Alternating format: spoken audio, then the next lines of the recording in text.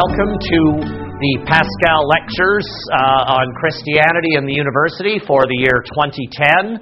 My name is Robert Mann. I am the chair of the Pascal Lectures Committee, and I'm delighted to see so many of you out tonight on a February evening to understand something about our universe of wonder and mystery, as we will hear about more momentarily. These lectures are named after the philosopher and mathematician Blaise Pascal, whom, as you will note from your program, lived from 1632 to 1662 and accomplished many interesting things and was very interested in the relationship between how we understand our natural world and how we understand God and our world in a theological context and framework. Before we go ahead and introduce our speaker and the main event, I have a few announcements to make. First, I would like very much to thank the Reed Trust, the Priscilla and Stanford Reed Trust Foundation, that has made a generous financial contribution that is very much in part responsible for making these lectures possible this evening. So that's all I have to say at the moment. I would now like to call upon the Associate Vice President Academic at the University of Waterloo, Jeff McBoyle, who will introduce our speaker. So, Jeff. So this is... Good evening, all. The American poet and novelist Jean Thomas wrote the following: "Beyond plants are animals. Beyond animals is man. Beyond man is the universe." End of quote. The heavens have fascinated us since the dawn of our existence. Yet within the last few decades, we have learned more about the universe than in all other centuries combined. Over the last 20 years, the Hubble Space Telescope has allowed us to see the cosmos that is beyond us and give us a chance to decipher its workings. On average, every day since Hubble's launch, there have been more than 40 citations in scientific papers to the use of Hubble-based data. From such data, we have a greater appreciation of the universe. The appreciation of the size of the Milky Way. We have appreciation of how black holes relate to galaxies. And we hear about the speeding up of the expansion of the universe. The universe is large, yet from telescopes we can see galaxies emerging and stars dying. At the same time, as we see in this photograph here, we see beauty in form, color, and brilliance of the images. One British journalist described Hubble's images as, quote, "possibly the greatest artworks of our time," end of quote. To many, these images, although incredible, raise questions about our view of ourselves, our place in the universe. Will the James Webb Space Telescope, the Hubble replacement that should be in place by 2014, will it allow astronomers to look at galaxies forming in the first million years? What new images and systems and mysteries will this data bring? Tonight, we have the speaker to address some of these issues. Dr. Jennifer Wiseman has studied star-forming regions of our galaxies. While an undergraduate, she discovered the comet Wiseman-Skiff. After completing her doctorate in astronomy at Harvard, she carried out research at the National Radio Observatory and at Johns Hopkins University. Currently, Dr. Wiseman is chief of the Laboratory of Exoplanets and Stellar Astrophysics at NASA's Goddard Space Flight Center in Maryland. The Exoplanets and Stellar Astrophysics Laboratory studies the formation and evolution of stars and planetary systems. Its research also contributes to the search for Earth-like planets and habitable environments around other stars. Tonight, Dr. Wiseman will deliver the 29th Pascal Lecture. Her talk is entitled, as you can see, Universe of Wonder, Universe of Mystery. Please welcome Dr. Wiseman.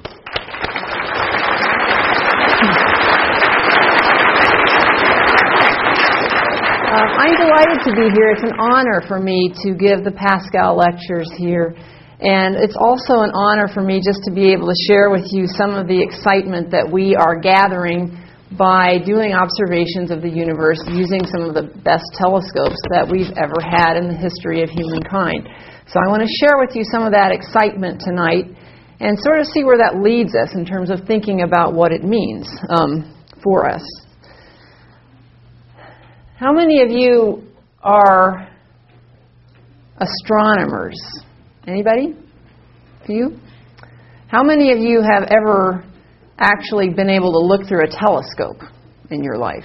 Good. Okay. How many of you have been able to go out someplace really dark, out of the way of city lights on a clear night and just enjoy looking up at the sky with your own eyes? I hope all of you. And sadly, that's an experience that many people on the planet these days never get in their entire life.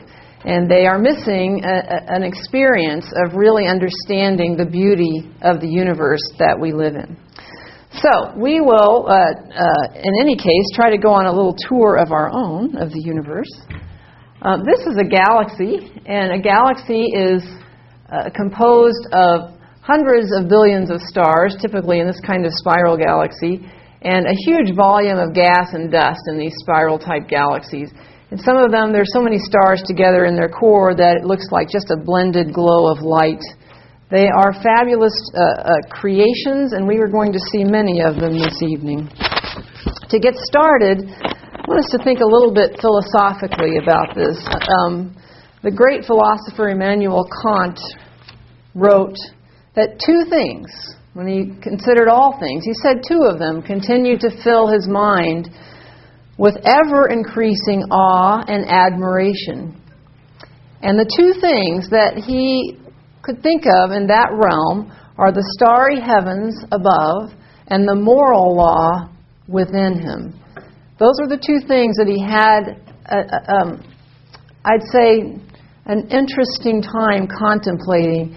And that is sort of what we're contemplating tonight, because the lecture series here is the Pascal series on Christianity and the university. So our astronomical science we'll talk about tonight here has to do with the science part of the university. And the moral law within has to do more with the theological side of the university and of our own contemplations. So this is a good quote for us to begin with.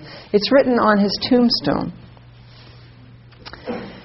So let's get started. Galaxies are amazing things, as I mentioned to you. They are full of stars, full of gas, full of activity. New stars are forming. Old stars are dying. Black holes in the middle are munching stuff up.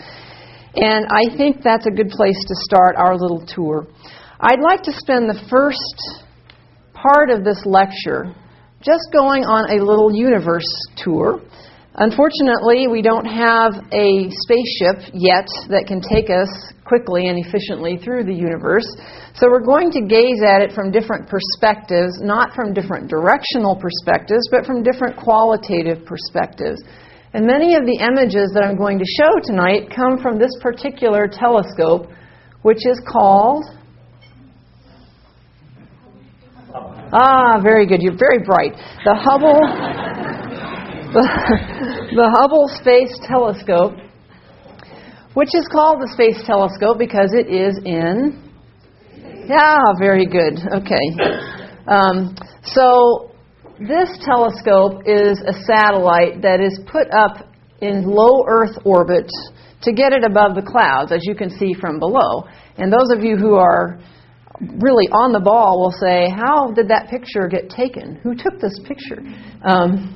And the answer is that this was shortly after one of the servicing missions. The space shuttle, for several times, has gone up to this orbiting telescope and so that astronauts could refurbish it, put in new instruments, and so forth, and fix it up. And then right after the shuttle will release the telescope, there's often a time for photography. So this is one of those pictures. So let's go on a little tour of the universe, if my computer will allow it. I want to explain a little bit about the improvements that we've experienced over the last few hundred years. It was mentioned earlier that 400 years ago, Galileo first pointed a telescope at the heavens in such a way as to record what he saw. There's a lot of controversy over, was that really the very first telescope? And I think the answer is no. And is that the very first time anyone ever actually pointed a telescope at the sky? And I think the answer to that now is no. But I think we're all agreed, the historians, that Galileo was the first one to record what he saw over time in such a way that it could be reproduced, sort of scientific observations of the heavens the first time. And that happened in the early 17th century. You can see over time the improvements in the telescopes over time. Eyepieces, better optical devices. Here's a 21-inch telescope, a 48-inch telescope used by William Herschel, a 72-inch telescope. Then we get to the 20th century, we have a 100-inch telescope. These sizes are the width or the aperture of the opening, of the lens opening for light to come in. So the wider your collecting aperture, the more sensitive your telescope is. So we get bigger and bigger telescopes. It's very hard to make these mirrors and these lenses. They have to be polished to an extreme amount of accuracy, and that's why it's very difficult to make large ones. Mount Palomar's 200-inch. Then we get into the multi-meter telescopes. And keep in mind that this little curve of improvement, sensitivity improvement over the eye, is on a logarithmic scale. So each one of these little marks here is 10 times better than the one before it. So each one of these, we're getting to orders of magnitude improvement over the previous device. And of course, just general photography was here. Nowadays, we're using electronic CCDs to record things.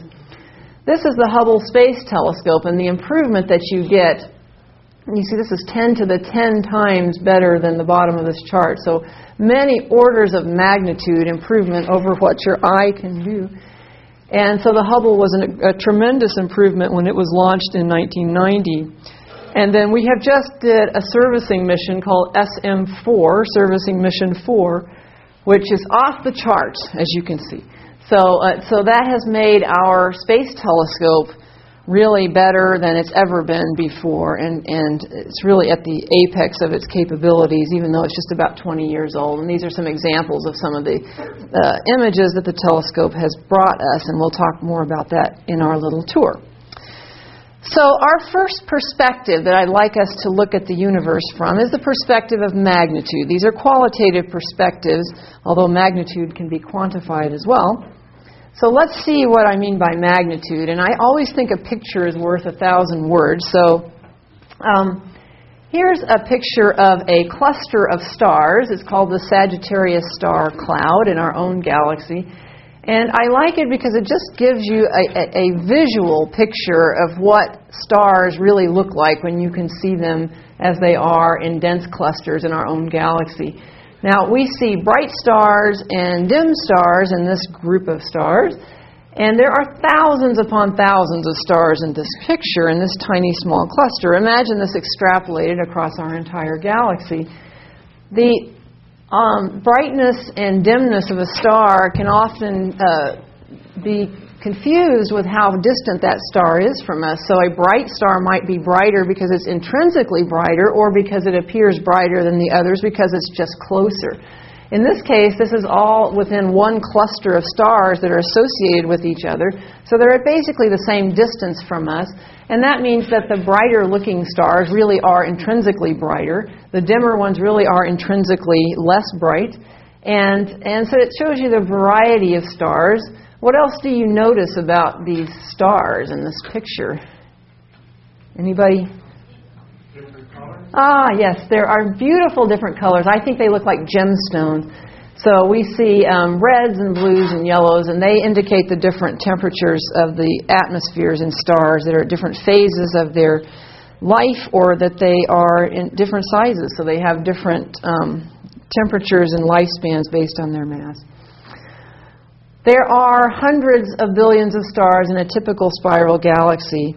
And we think our own spiral galaxy looks something like this. It's hard for us to really come to this understanding of our own galaxy because we cannot get out of our own galaxy to look back and take a picture. We don't have that kind of capability yet in space travel. But by looking from our own location, which we now believe is about here in our own galaxy, and by looking around in all directions through very careful observations, we believe that we are also in this spiral type of galaxy with several of these spiral arms. The spiral arm where our sun is located has been named the Orion arm, and there are other arms of the galaxy as well, the Perseus arm, the Sagittarius arm, and so forth. There's a galactic center with an extreme high density of stars, and by the fast motions and orbits of stars in the center of our galaxy, it's been determined there's very likely a black hole in the center of our galaxy, as there are in the center of many other galaxies. Black holes are extreme concentrations of mass that pull in other stars and material and just keep increasing in mass. And by doing so, they increase their gravitational pull to such extremes that anything that gets too close to it will simply fall in, including light. Light cannot escape. If you get close, a little bit close but not too close, you can end up in orbit around the black hole, and that is how you can discern that there's one there, by measuring the velocities of motion around the black hole. So we believe our galaxy looks like this, and we have a little tiny dwarf galaxy next to us in our neighborhood. The entire galaxy is about 150,000 light years across. That means if you're on one end, it takes 150,000 years for the light from the other side to get across to you, and so forth. It's a big place. All right? Here's what a galaxy can look like if you look at them edge on. So, galaxies, as we look out at other galaxies, can be in any orientation relative to us.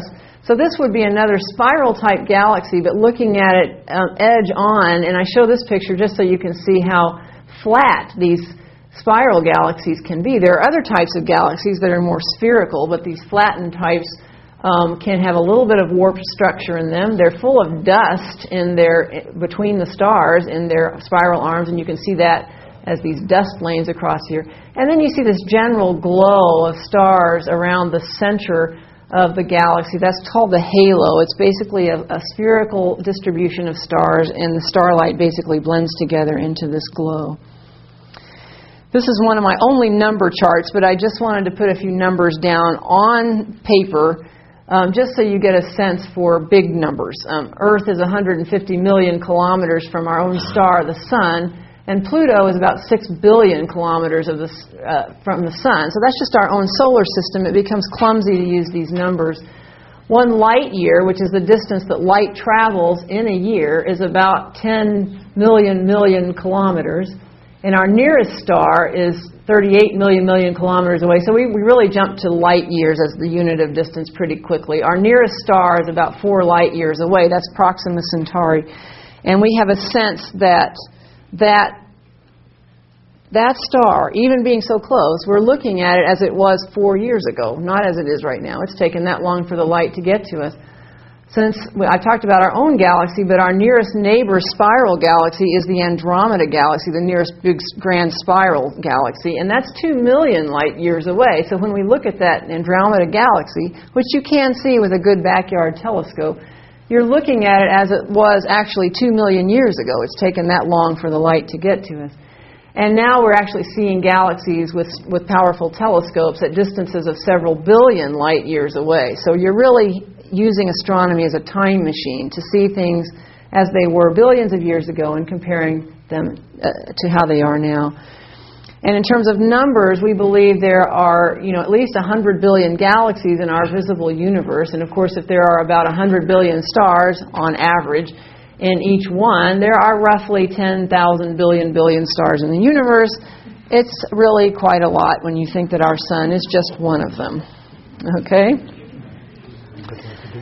So this is another cluster of light here, but these are not stars. These are, in fact, galaxies. This is the Hubble Ultra Deep Field, and this was taken by pointing the Hubble Space Telescope at a position in the sky where there weren't very many nearby stars to basically saturate the camera, and instead pointed it to an area where they could leave it on for days and days and collect light to see the dimmest things in the most farthest reaches of the universe that could be seen.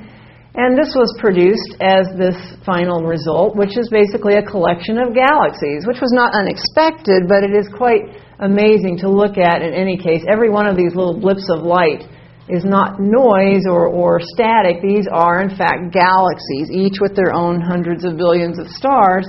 And some of them are closer so that you can see more of the structure, like the spirals. And some of them are much more distant.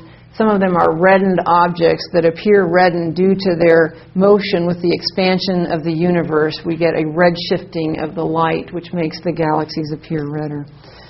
Imagine this extrapolated over the entire sky. This is only a sort of pencil beam area on the sky. So if you imagine this extrapolated over the entire sky, I hope you have a sense of amazement at the universe that we are a part of. We're just on one of these little spiral galaxies in a vast and incredible universe.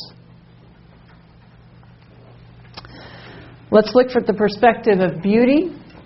I'm back to my stars. I really like the beauty of the star cluster, and I like the different colors, but we've already discussed that. They look like gemstones to me.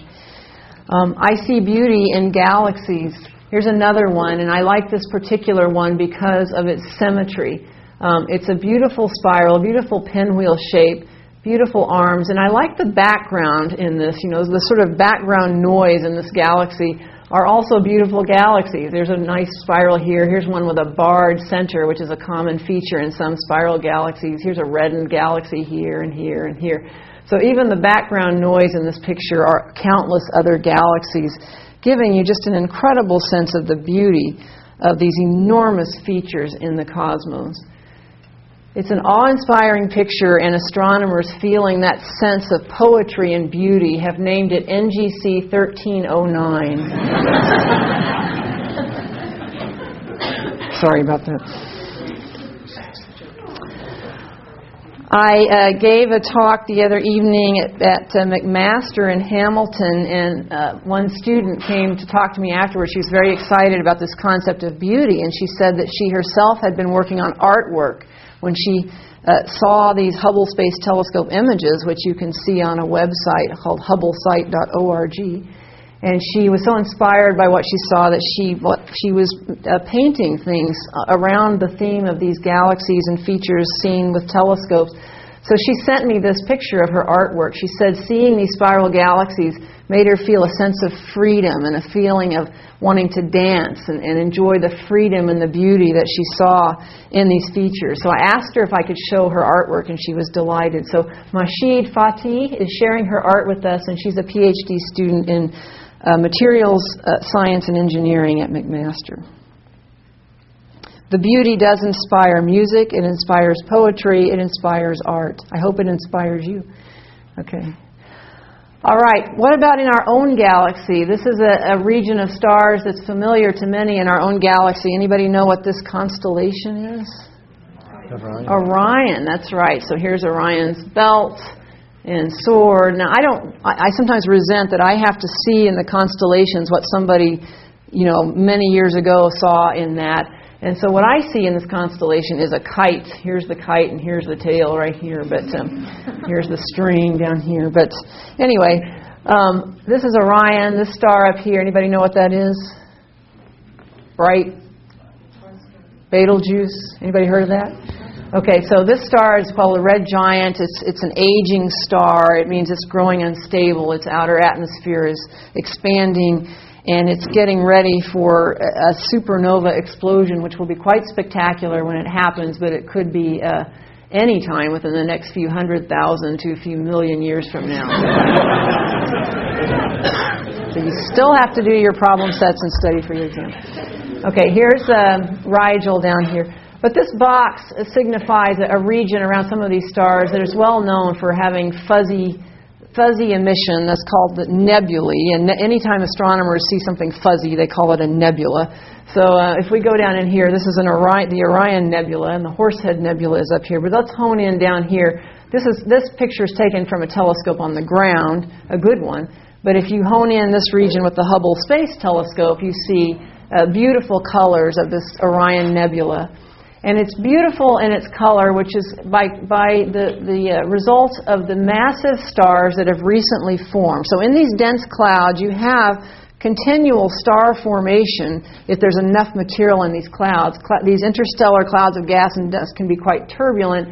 And if you get little eddies of gas that have enough density, they will collapse under their own weight and form new stars. All a star is simply a ball of gas, mostly hydrogen, that's collapsed under its own weight. And if there's enough mass, the pressure in the core will allow the hydrogen to fuse into helium, and that reaction releases light. So you get light from this ball of gas. That's what a star is.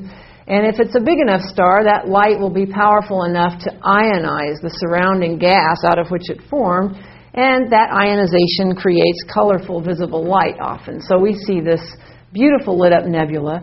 Over time, the light and stellar winds from these stars will blow away the surrounding gas, and you'll just be left with the stars.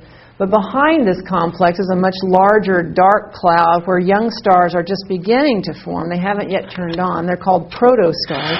And I studied the region around this with radio telescopes for my own dissertation to study how those protostars are starting to form.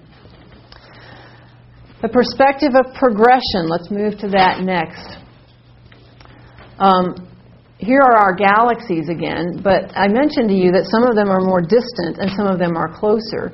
Astronomers can use techniques to discern which of them are actually closer and which of them are actually more distant. It's a difficult technique, but there are several that have been devised to discern that distance metric. But here's some of those that have been discerned to be the most distant. They're circled here in these little green circles. I don't know if you can see the circles. Some of them are magnified here. You see they all look very reddened. Now, reddening can be caused by just a lot of dust in the galaxy, but in this case, the reddening of these objects are caused by the red-shifted appearance of the light. Again, when something is moving away from you, the light you receive it at a lower frequency than when it was emitted, because the light wavelengths get stretched out along with the expansion or along with the motion of the object. And in this case, the object is being carried along with the expansion of space. So we receive reddened light from the most distant galaxies. And you can tell by doing detailed studies of these distant galaxies that they are different from the galaxies in our nearby universe, nearby to us in space and time, and from our own. How are they different? They are smaller. They contain very little of this beautiful spiral structure. They are kind of ratty looking. We get a lot of merging in the early universe to create over time these larger ordered spiral structures. But in the early universe, we don't have so much of that yet. We still have ratty sort of pre-galaxies forming. They have almost entirely hydrogen and a little bit of helium because it takes generations of stars to produce the heavier elements, carbon and iron, things that we are very happy exist in our own galaxy, in our own solar system. Those things didn't exist in these early galaxies because it takes time. Stars are factories that are producing through these interfusion processes in their core these heavier elements, and it hasn't had time for that to happen yet in these distant galaxies. This is what I mean by progression. There are some people right here in the physics and astronomy department that I had lunch with today who are studying these early galaxies and early clusters and groups of galaxies and how they differ in some ways from the clusters and groups of galaxies in the more nearby universe. Here's, in our own galaxy, a progression of a star in terms of it getting to the end of its life. When a star uses up all of the hydrogen in its core, it can become unstable, and that instability will eventually result for a very large star in an explosion that's called a supernova. So this is the result of a supernova explosion of a star that happened about 1,000 years ago. I think it was in 1059. AD, and this explosion was observed by Chinese astronomers and recorded, and other astronomers of that period, or sky watchers, I should say, have watched it ever since as the debris of this explosion has expanded out into space. We now call it the Crab Nebula, and it's very beautiful in this picture. But you can see how the material from inside the star, where fusion turns hydrogen to helium and eventually into heavier elements, can then disperse this material over to a wide area around the star and into what we call the interstellar medium, seeding it with the heavier elements that will then go into the next generation of stars that form out of this material. Here's a picture using our new camera, one of our new instruments on the Hubble Space Telescope. Here's another remnant of a supernova, another supernova remnant. And we're going to hone in now quite on part of this supernova remnant to look at it spectroscopically, meaning we're going to take the light, stretch it out into its constituent color components, and see if we can see evidence of different elements in the actual spectrum to see what is being spewed out in the supernova remnant into the surrounding medium. So here we have the spectrum from this supernova remnant. And when you spread out the light and look at the spectrum, you see evidence here of carbon and oxygen. These are both products of fusion within stars. So it's just a graphic example of what happens when a star explodes and seeds its surrounding environment with heavier elements. And then finally, looking at progression, we can look at the early universe. This is a map of the full sky projected onto a plane here.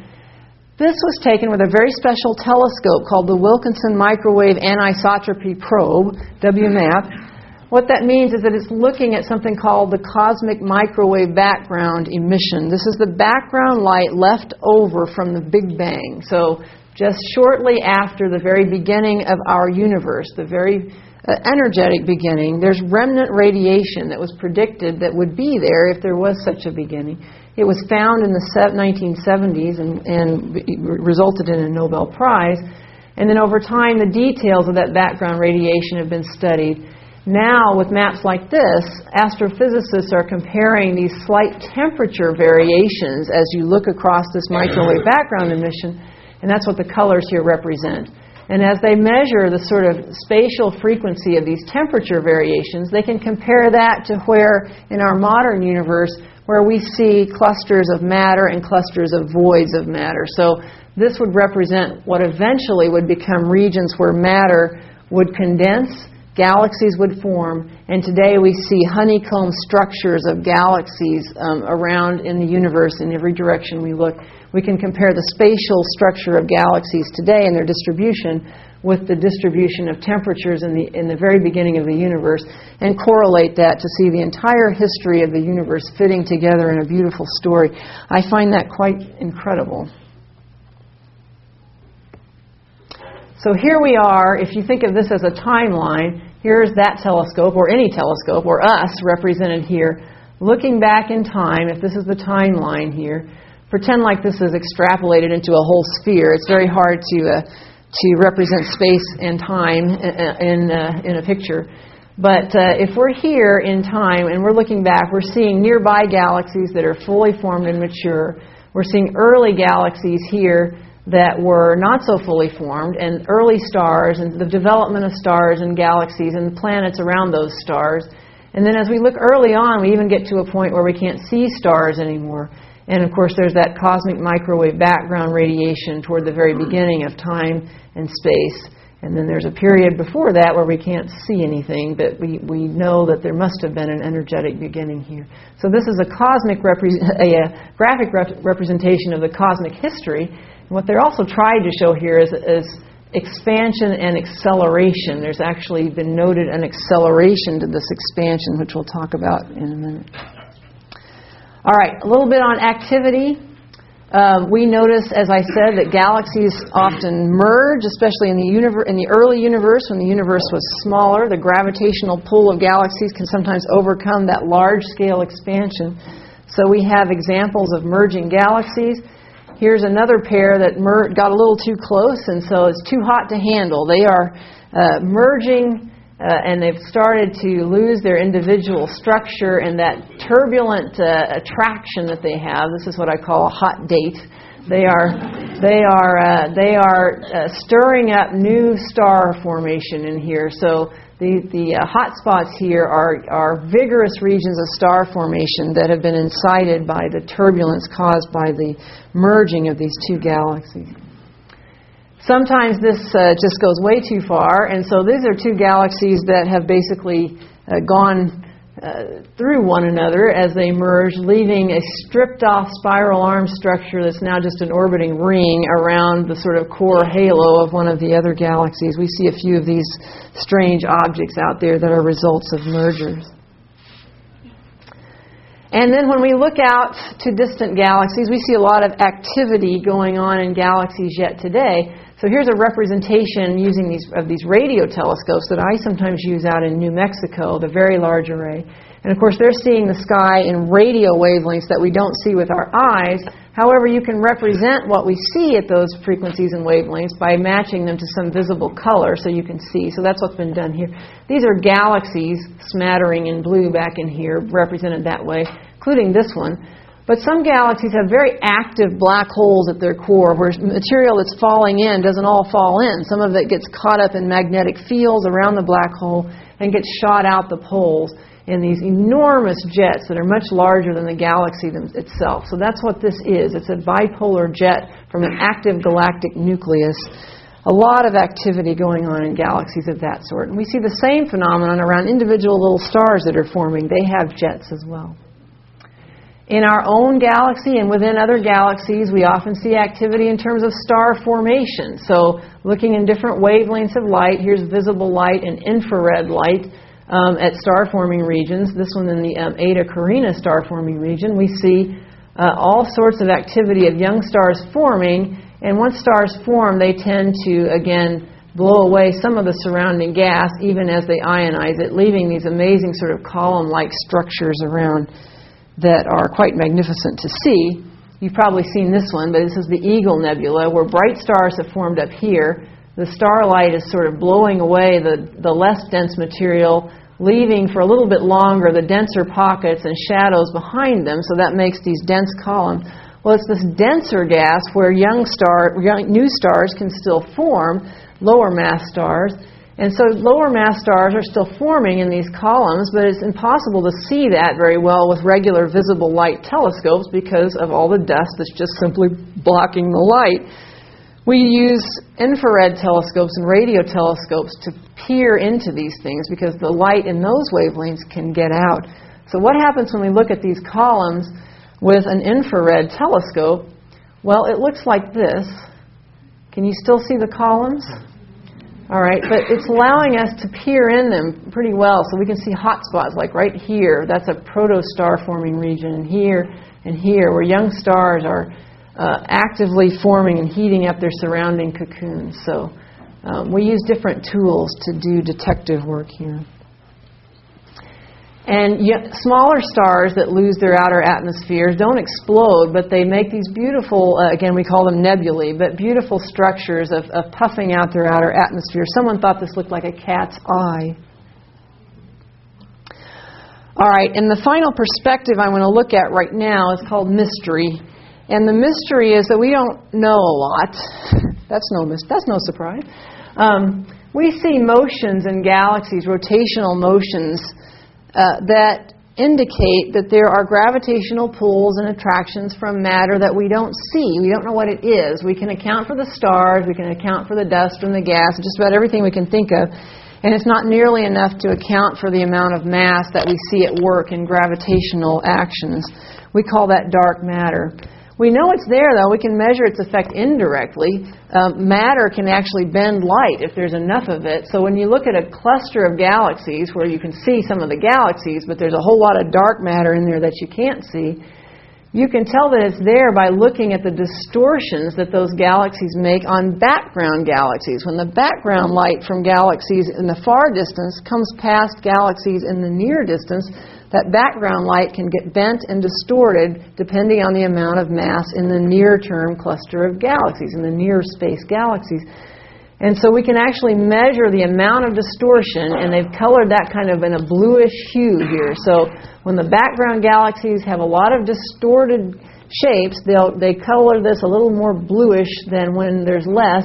So you can actually measure where the dark matter is in the foreground galaxy cluster, even if you can't see the dark matter itself. It's a clever, complicated, but clever little trick there. And then I mentioned the dark energy, which is the latest mystery. We've known for decades that the universe is expanding, that galaxies appear to be moving apart from each other because they're caught up in this large-scale expansion of space.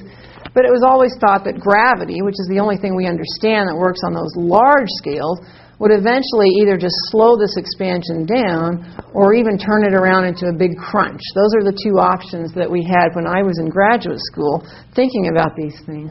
A few years ago, it was determined through careful observations of galaxy velocities and motions that the universe expansion is actually accelerating. And we don't know what causes an acceleration over that scale. Is it something we don't quite understand about gravity? Is it something else? We call it dark energy right now because we don't know what it is. So we got our dark matter, we got our dark energy. There's lots of work to do for astronomers in the future. In fact, if you add up the sort of matter and energy budget, if you can think of things in those terms, we understand sort of this much. Baryons are kind of the normal material that we understand, elements and so forth. And then there are neutrinos. We think we kind of understand that. And then we have the dark matter that we don't really understand, but we do understand how it works. So now it seems almost normal compared to dark energy. So we don't understand what dark matter is. That's 22% of this budget. Dark energy is about 73%. So this kind of looks like bad news in the U.S. budget right now, where this much we have no control over and Congress fusses over this much.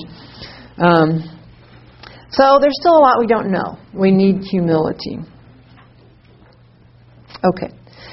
And the last mystery I want to mention tonight, but I'm going to talk about in more detail tomorrow, is about whether there are planets outside our solar system, and especially planets that could support life. We've always wondered that in science fiction, but now we can actually start to answer that question. We're starting to find planets around other stars. Since there are, in fact, 200 billion stars in our own galaxy alone, and these are stars here taken with an infrared ground-based telescope, so you can actually see stars even in the lane of our Milky Way that's normally very dusty to see stars.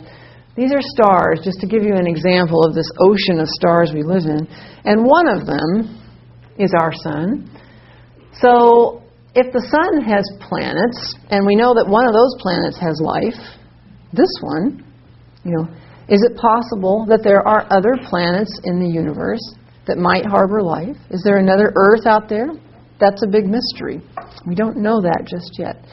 And so I'll just give you a little teaser for tomorrow night's lecture. We are starting to detect planets around other stars, and this ugly thing is actually a star that's been obscured by a special device called a coronagraph. It leaves a very noisy image of the stuff around the star, and this ring here is actual dust around that star, and in that ring there's actually a planet that's been imaged. So we're starting, and that just came out this past year. So it's a new art of actually finding planets around other stars and getting better and better at studying them. So, here are questions. What kinds of extrasolar planets are we finding? How are we doing it? What does that mean for our significance of human life if we find life? If we don't, what does significance actually mean? What will this do for our view of ourselves? It's going to be a very interesting discussion. So the commercial is to find out tomorrow night's lecture at 8 o'clock in the Modern Languages Theater. But I digress. Okay. So that was our little tour of the universe, and I want to, I'm going to go just slightly past 9 here, but can our observations of the universe tell us anything about the existence or nature of God? Now, this is a very interesting question that I don't often get to address in a scientific lecture, because science is kind of limited to studying sort of the physical universe, forces and things that science can measure. Science can't measure things that are of a spiritual nature. It's outside of the limits of science. It doesn't mean those questions aren't important. They're just not generally addressable by science. But this lecture allows me to talk about this stuff, and I'm glad to be able to do that, because these are the Pascal lectures on Christianity and the university. So let's think about this just a little bit. And again, when I'm talking about this matter of things, I am generally representing my own musings on the subject. I'm not representing NASA's or anybody else's view, and I'm just happy to carry us along on this kind of conversation.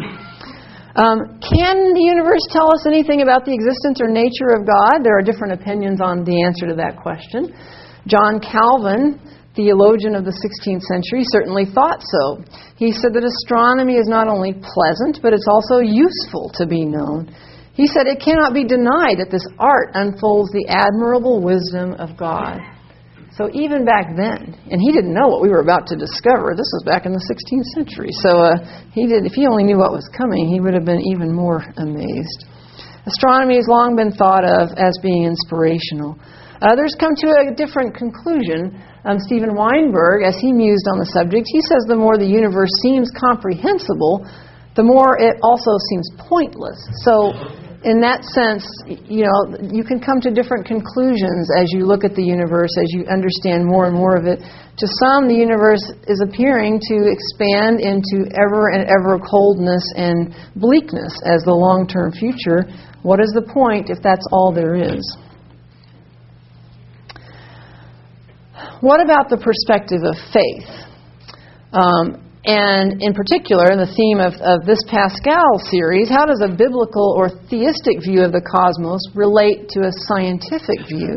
And here we have to be careful. We have to remember that science is limited to questions of how and when and why in terms of physical cause and effect, while our faith perspectives take in other information that can help us address questions like, why, in terms of is there purpose, and who, is there some sort of divine cause behind this all. These are things sort of outside of science, and it's not a good idea when these approaches get confused with each other, but I believe they can inform one another.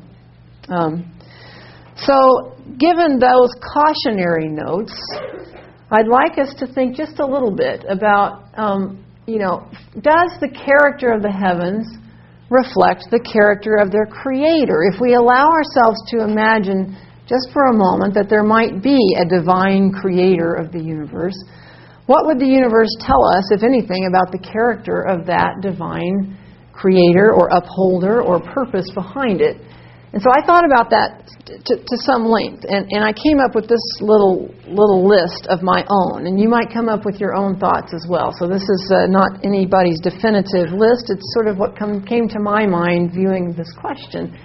So from astronomical observation and the resulting inference, within this view of considering a divine creator a possibility, so we're considering this a possibility, then this God, this creator, would appear to me to be very powerful. We've seen some of the things already that are powerful. A creator and a lover of beauty. We've seen both the beauty of galaxies and nebulae and stars, and the most interesting thing to me is the connection between that beauty and us being creatures here within this universe that can recognize that beauty. So the ability for us to recognize this and for it to be there is an interesting connection. I'm told that our brains are sort of hardwired to recognize design and beauty, and I think that there's purpose in that. Patience. There's 13.7 billion years of history of the universe as we can best guess right now. Now, this God would have a different view of time and efficiency than we have. So we would say, we gauge things by our lifespans, but if that's not the important feature here for this God, then this God would appear to us to be patient, allowing things to unfold according to processes that are needed to create the conditions that eventually would lead to life. Faithfulness, allowing these fundamental physical laws of the universe, of gravitation, and of time moving forward.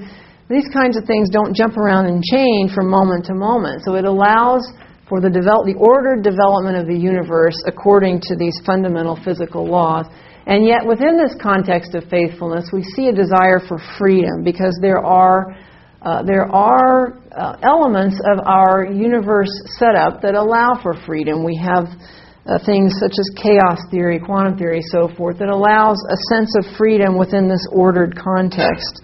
I believe that's related to perhaps our ability in our experiential sense to understand that there really are such things as pain and choices and good and evil, this kind of thing. And we obviously see that our universe enables life, so this God would be one who gives and enables life and enables a fruitful universe. We're here. There may be life elsewhere as well. And then I would call this love. That we are enabled to both investigate, appreciate, and also understand the magnificent cosmos of which we are a part. As more and more we're seeing more and more of what's out there.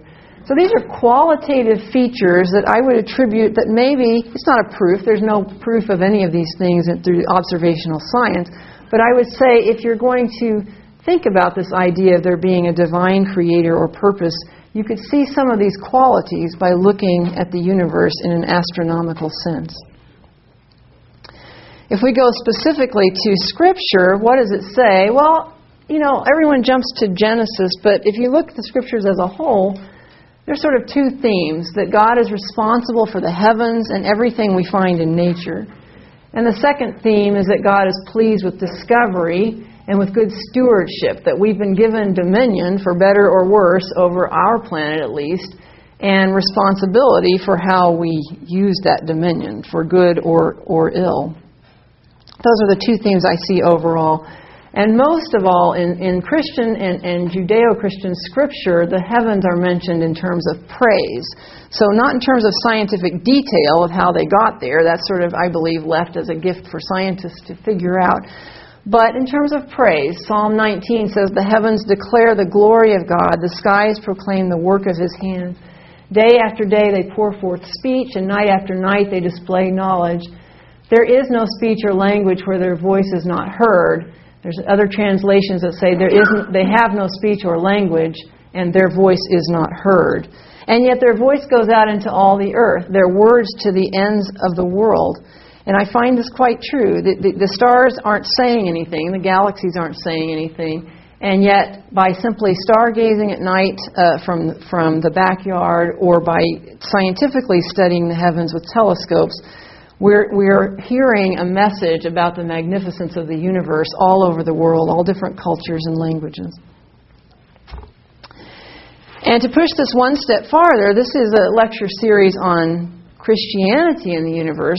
Is there anything specific about Christianity in this whole understanding that we can pull out of Scripture? And I would say, yes, there is. That according to Scripture, Christian Scripture, the whole cosmos is both conceived and upheld by a living Word. It's called the Word. A person who relates to us in the presence and spirit of the one called Jesus, the Messiah, or Christos in New Testament Scripture. So here we have a personal aspect of both the creation and the upholding of the universe. The opening verses of John say, "In the beginning was the Word, and the Word was with God, and the Word was God." He was with God, and through Him all things were made. In Him was life, and that life was the light of all people. It goes on to say, "That Word became flesh and made His dwelling among us, and we have seen His glory, the glory of the one and only Son." This is an amazing passage. It basically says the Word of God, through whom the universe was made, also became flesh and became part of the universe. And I think that is an amazing Christian distinctive here. And again, in Hebrews, it says that this Son of God, through whom He made the universe, is also the exact representation of God and sustaining all things. In some translations, it says sustaining the universe by His powerful word. So we get the sense that Jesus was not just an afterthought that God sent to sort of help the struggling human beings who'd gone astray. He's also there in the sense of Christ's Spirit from the very beginning and upholding the universe throughout time. So that's an aspect of Christian thought that I think is not often appreciated, and it is relevant to our discussion tonight. All right, so how do we respond, and how should we respond? Well, I thought about that a little bit, and I felt that for once, I think we all feel a sense of wonder and awe, and some of us feel a sense of giving praise to God, or we all feel some sense of wonder, I hope. If you don't feel a sense of some sort of wonder, I have failed tonight. We should be reflecting on our place in the universe, and I hope we have a sense of stewardship for our little planet, to tend our garden and care for it, and to care for all its inhabitants. If we do have dominion, we need to be careful that we take care of it and take responsibility for those who have less control over it than we do. And I'm talking about the animal world and the plant world and everyone who lives here. And I would also say exploration is important, because exploration shows an appreciation for this universe, this creation, if you will, that we want to learn more about it. God didn't make it for nothing, right? So let's go out and explore. So I want to finish up with this theme of exploration. And I'm particularly fond of the Hubble Space Telescope. I've worked with the Hubble program for many years in different capacities. It's sometimes called the HST, for Hubble Space Telescope. But I'm told that here in Canada, if I mention the HST, it doesn't go over so well. I don't quite understand that, but so I'm going to be careful about calling it the HST. I'm going to close here. I know I'm a few minutes over, but I just thought you might like to see a few highlights of the servicing mission. This past May, we sent astronauts up to the telescope for the final time to put in new instruments, new batteries, new gyroscopes. They did a fantastic job over 5 days. And I got to be a part of that because of my oversight role with the Hubble Space Telescope program. These are a list, you don't need to know what these acronyms mean, but of new instruments and things that were installed on the telescope. These are our happy astronauts about to get on the shuttle and be blasted off into space, risking their lives to actually make the telescope work for several more years. And I'll let you see this launch if I can get this to work. Do you want to see the launch? Yes. All right, so I'm a few minutes over, so you asked for this, okay? This takes about two and a half minutes or so. I filmed this myself. So I got to go to the launch because I was on the science team, being able to talk to reporters about the science that Hubble will do for us. And so they let me go to the launch, and I also got to work in the control room at Mission Control. So I had my little camera with my little handheld thing, and it takes movies, and it takes surprisingly good movies. So this is my own little handheld camera, and you'll hear my voice, if the sound works, you can hear me saying, oh my gosh, that's me, okay? All right. So right back here is the launch pad, all right, right in the distance. They don't let you get very close. This is the launch pad. That's me.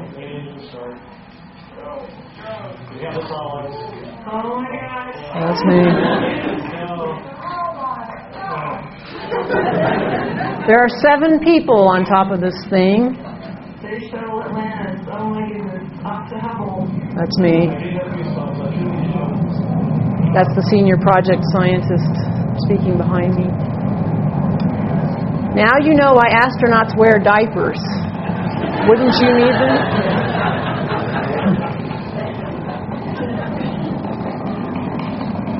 That crackling sound is real.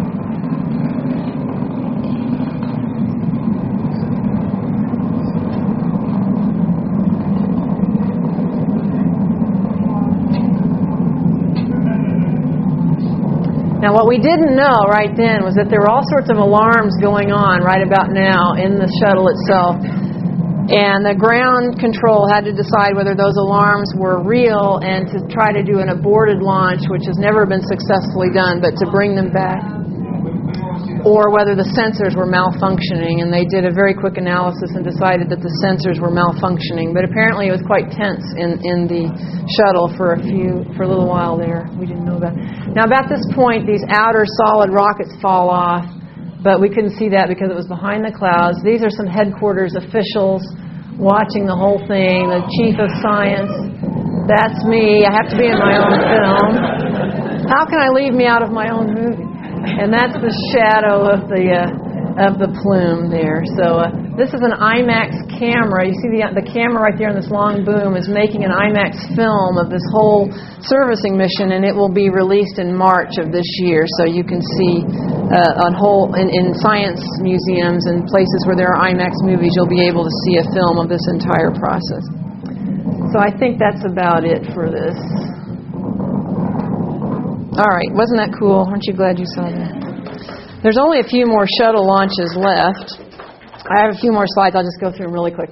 Here's an astronaut during the mission. So I went on down to Texas for this mission itself, and the astronauts, and you can see a reflection in this one's helmet, are now spending 5 days doing some very complicated tasks. They're pulling out old cameras. That's what this old thing is, and putting in new ones in their place. That's me in the mission control room where we would work 13-hour shifts and get to watch on this side what's actually happening on the space shuttle and this side what's supposed to be happening graphically, and hopefully they correlate. These are the astronauts doing some very complicated repairs. They had to take instruments that were never meant to be repaired in space, take off covers that were bolted on with hundreds of bolts, and try to do that with thick gloves, and put in new repaired electronic devices. And they had some troubles, but I'm thankful that all went well. And now we are enjoying the new science from the new instruments, so just fantastic scientific returns. Beautiful images. They did some early release images just so people could see some of the quality. First thing we saw was a comet ramming into Jupiter. We thought 1994 was a very rare event when that happened. And then we saw it again in 2009, an impact on Jupiter. And keep in mind that this impact is about the size, this is Earth, so it's a very large size of Earth. We could get hit again too, so this is a sobering picture. This is another star cluster, but I think you can see the very rich contrast in color here that the new camera, the Wide Field Camera 3, provides, showing an extreme contrast between the reds and blues in this particular cluster. I think that's just a gorgeous, this was just a calibration image, and it's just gorgeous. Here's a picture of a nebula where we can zoom in. This is sort of showing you where that constellation is. As you zoom into a nebula of gas within this particular constellation, there's an active star-forming zone. As we get in, zoom in and in and in on this picture, and using the different wavelength ranges on this camera, you can actually see one of these pillars of gas where there's active star formation. It's, again, you've seen these pillars before, but this one shows an interesting jet. And as you hone in the infrared channel of this new camera, you can peer in and see the source protostar that's actually causing the ejection of this jet. When material infalls on the star, again, some of it gets caught up in the magnetic field and gets ejected. A beautiful capability of this camera to see everything from ultraviolet to visible to infrared wavelengths all in one camera. So here we go with the outer object and the inner object, all due to the capabilities of this new camera.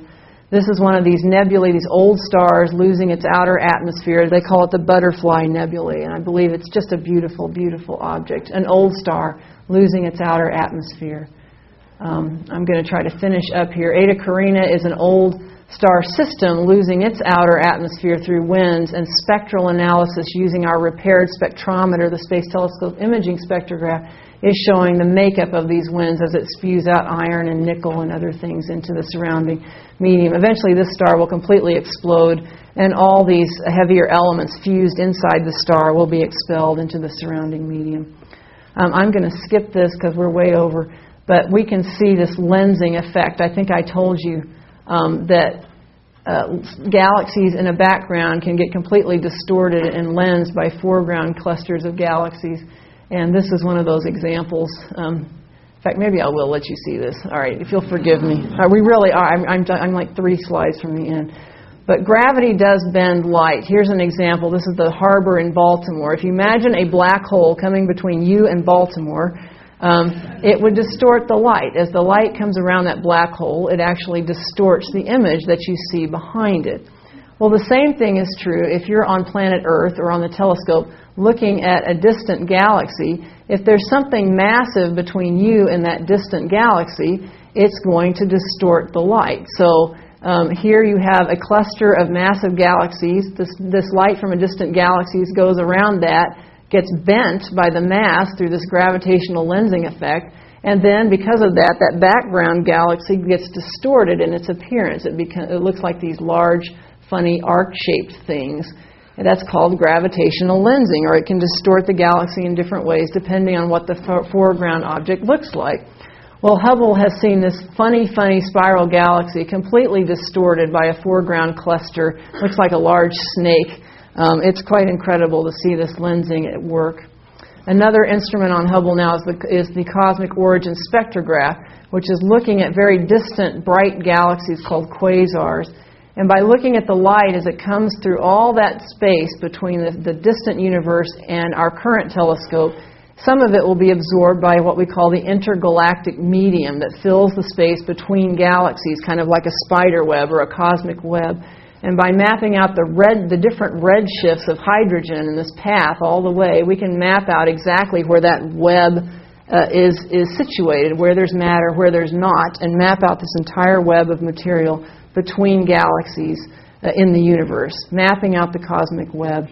Here's what that looks like spectrally. You look at a distant quasar and you see absorption out of the light from intervening filaments of gas in the intergalactic medium. That's another ongoing science program with Hubble.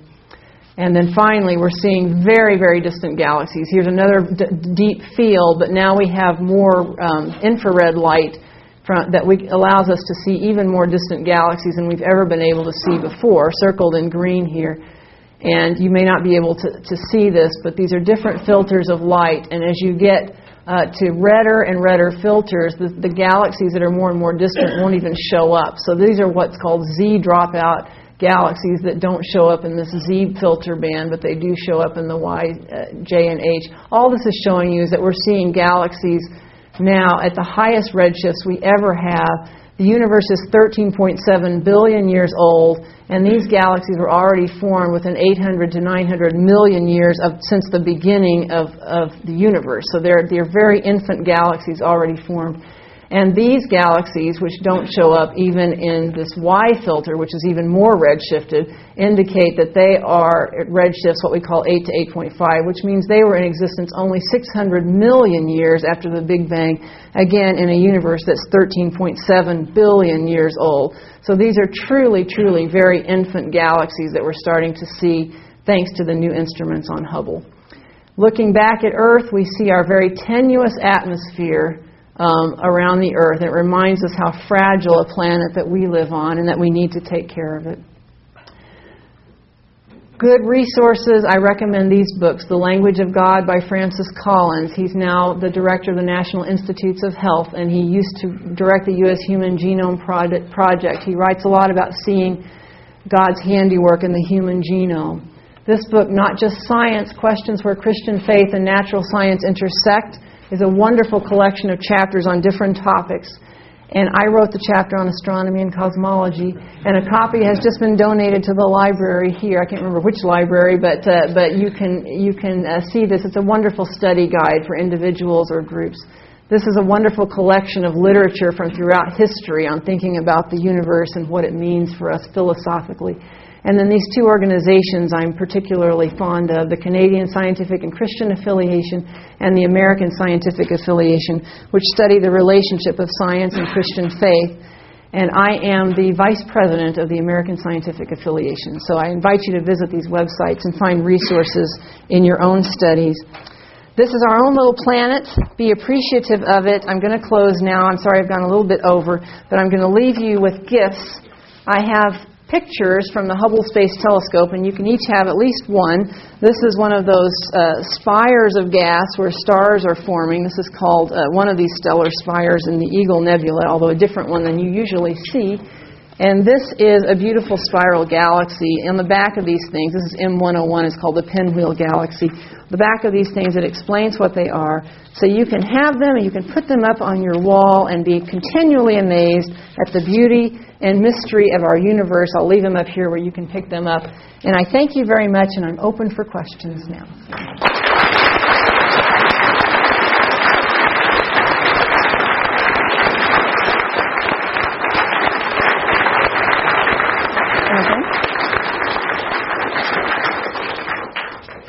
Get more brightness here. Okay, so as you heard, Jennifer is open for some questions, and we are prepared to take them. Yes? My question is, on the singularity of the universe, do you think that we live in a multi-universe? You do? No. I understand your question, but Oh, you shook your head. Yes, that's why. Well, I'm curious to know what your opinion would be on that. So the sort of hot topic of the day in some cosmology circles is whether or not our universe is the only one or is one of many. And I'm not an expert on this topic. Rob is, but I have some problems with the idea. First of all, we can't ever actually do this observational test, so it's more like a theoretical, philosophical, mathematical idea. That's okay, but it's just hard for an observational astronomer to find satisfaction in something that you couldn't actually truly test to us in a satisfying way. I also find it tests logic, and in one sense it doesn't philosophically bother me because we have found countless other galaxies, and it didn't sort of throw us. We realized we're not the only star in the galaxy. Now we know we're not the only galaxy in the universe. We're not in the center of things. This was all very interesting development, but for the most part, our theology has stood the test of time, even when being taken from the center. I'll be talking about that tomorrow. What does it mean if we're one of many universes? Well, in that sense, it doesn't change much philosophically to me, except it basically says we might live in a more magnificent multiverse than we thought about.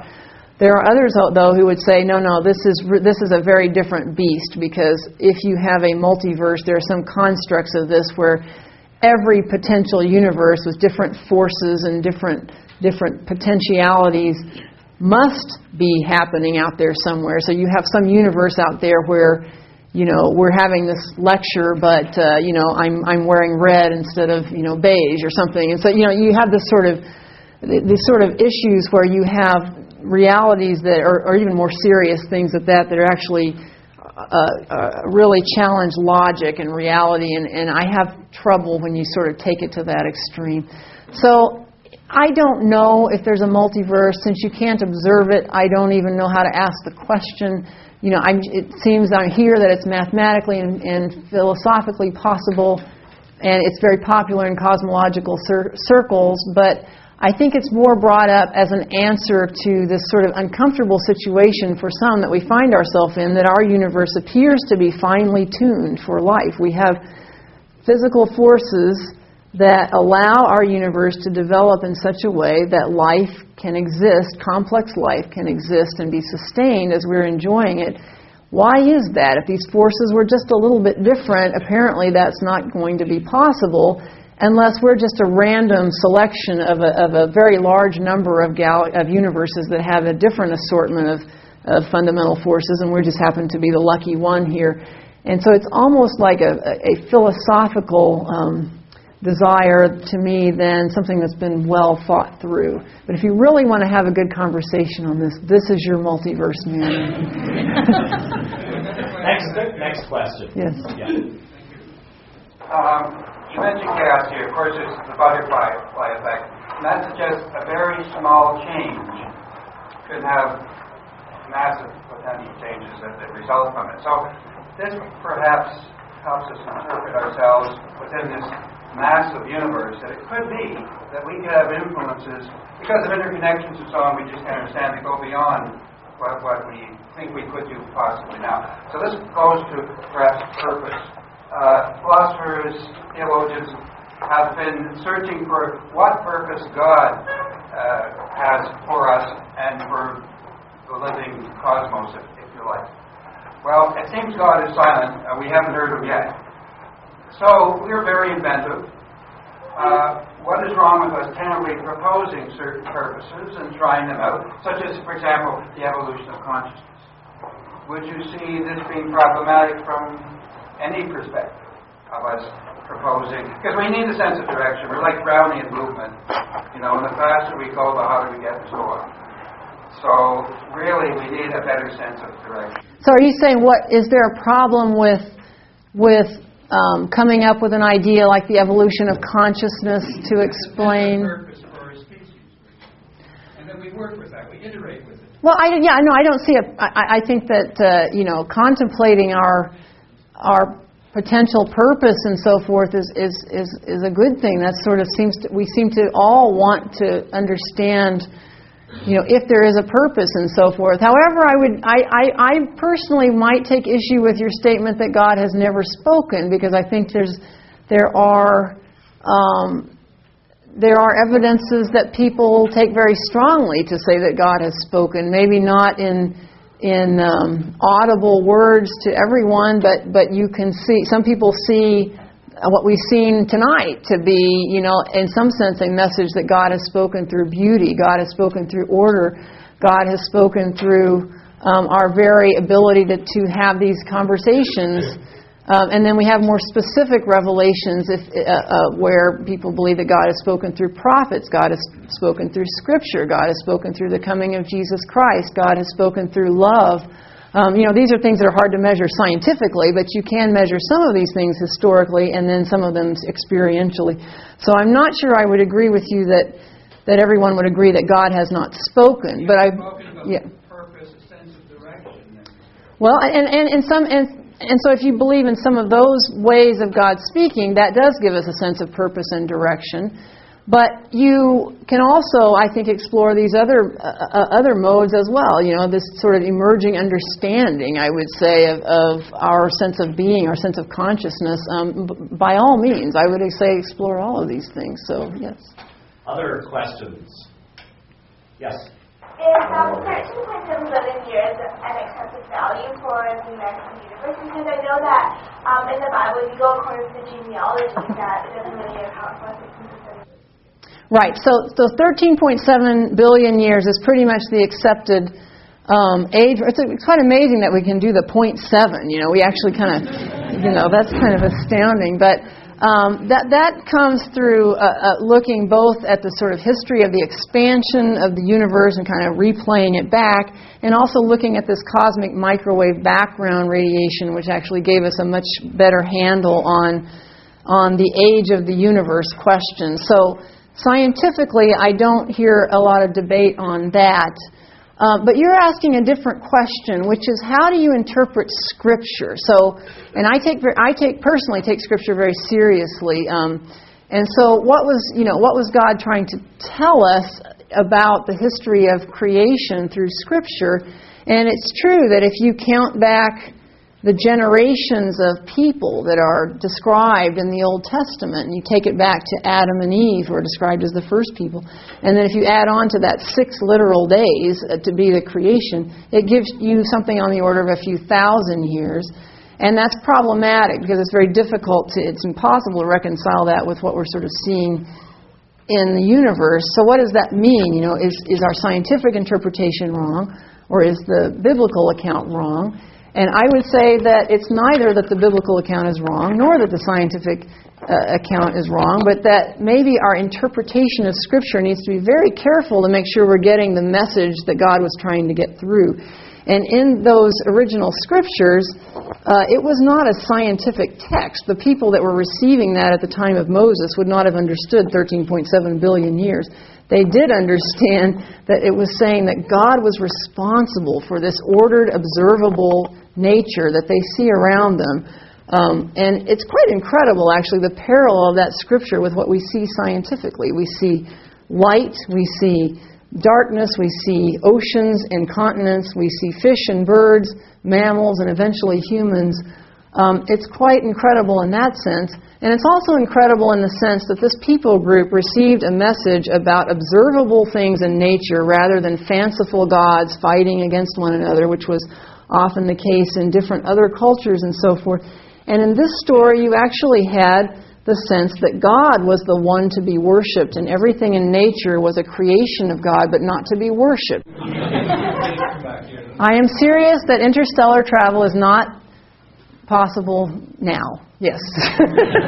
Unless you know something I don't know. No, I meant, are you implying anything about your ideas about the future, or are you just... Well, I don't want to limit the future. I mean, I've watched enough Star Trek to hope that we can go, but right now NASA can't even afford to go to the moon, so it's not looking real promising. Now, when I talk about interstellar travel, it's probably be a one-way trip unless we can somehow learn to go, light speed or above, which seems pretty impossible at the moment. So no, I don't have any deep insights on interstellar travel other than, given certain realities of the difficulty of that kind of enterprise, it might be, on a practical sense, impossible to do. So, any other remaining questions? Yeah. I take it that you would disagree, further to this young lady's question, that I think you would have specific reasons why you would differ with young Earth or young universe physicists like Hartnett and Humphreys and so on.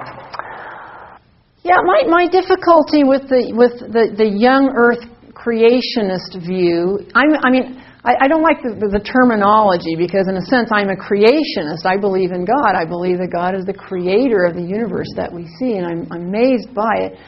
But the sort of creationist term as associated with what's sort of termed the young Earth creationist is that they believe in a very certain interpretation of the opening verses of Genesis, and must then force all scientific discovery to fit into that interpretation.